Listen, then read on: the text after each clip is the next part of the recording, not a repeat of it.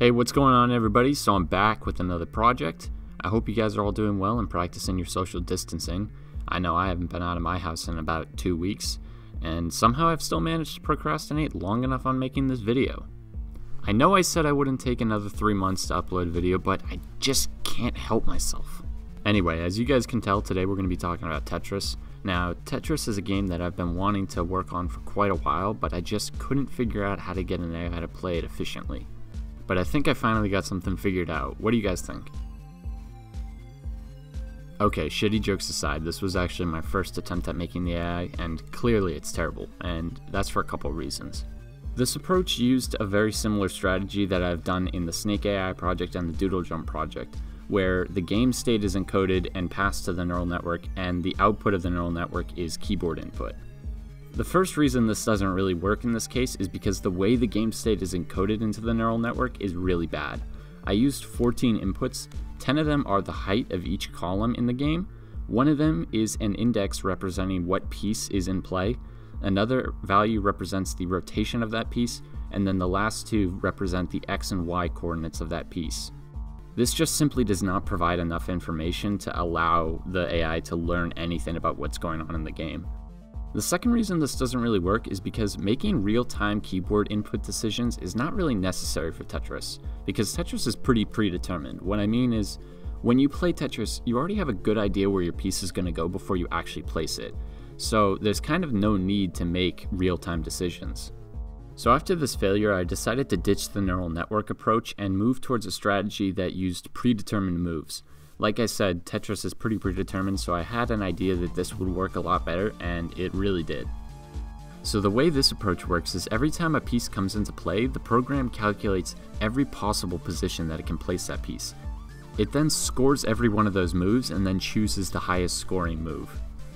The way the score is calculated is when a move is being checked, the program calculates certain features about the terrain that would result from executing that move.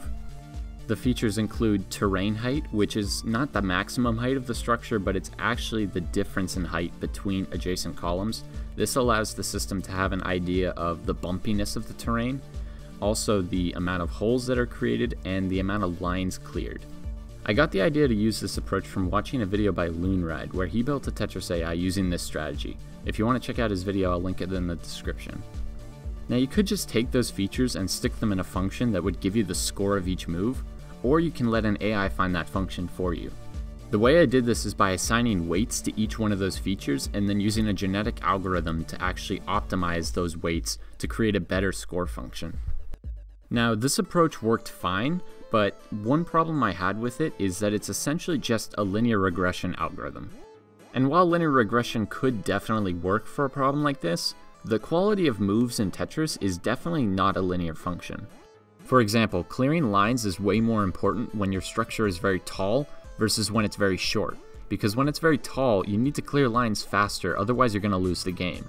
This relationship between variables is known as collinearity, and while linear regression can handle some collinear relationships, I just decided that I wanted to try using a nonlinear function instead to estimate the score. And what's my favorite nonlinear function estimator? That's right, neural networks. Yeah, I had to throw neural networks in this project somehow. So I replaced that weighted function with a neural network that takes those features as input and outputs a score. I also added 2 other features, the maximum and minimum height of the structure.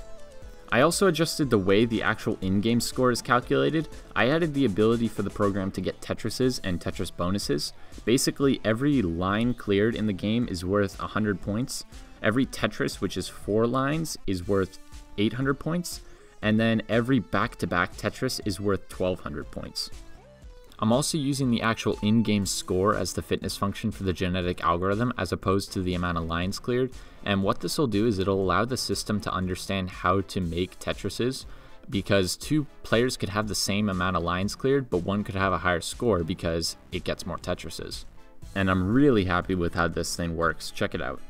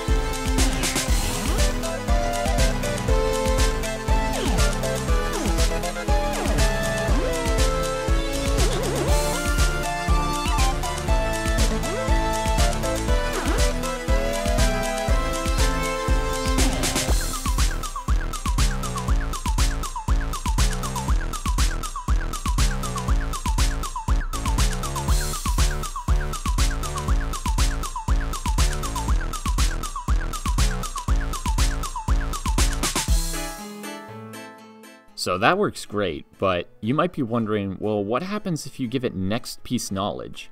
And if you thought that that would improve its performance, you'd be absolutely right. So you'll notice that it's running a lot slower when it has to use next piece knowledge, and that's because it's calculating a lot more moves. There are 10 columns and 4 rotations for every piece, which comes out to about 40 moves, but for every one of those 40 moves, it now has to calculate another 40 moves for that next piece, which comes out to about 40 squared, or 1600 moves. It also has to calculate all 1600 moves for every 200 members of the population. Clearly this is going to take a while, so at this point I went to sleep, and when I woke up this is what happened. So already at generation 11 this population has achieved a high score of over 1.3 million, and that's about 13,000 lines, give or take. It depends on the Tetris scoring, but I wasn't able to capture that run on video, although I did capture this run, which is still really impressive.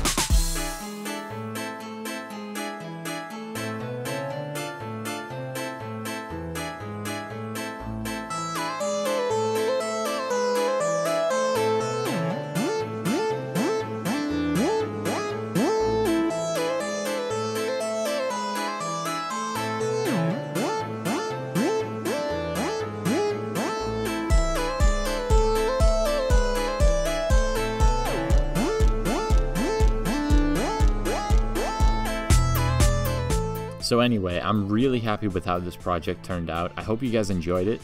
I had a lot of fun working on this project, mostly because a lot of it was done on my live stream.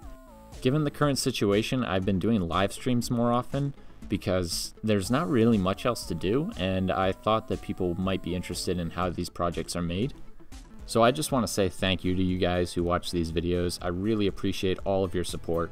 If you enjoyed this video, then maybe consider subscribing and ringing the bell, because I guess subscriptions aren't enough. If you like my work and you want to go the extra mile, then your support on Patreon would be so appreciated. I'll leave a link to that in the description.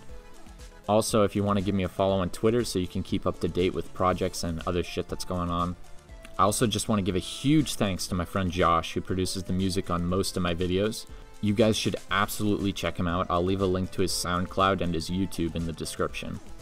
Anyway, that's it for me. I hopefully won't take another 3 months to upload a video. I really don't want to get into this habit.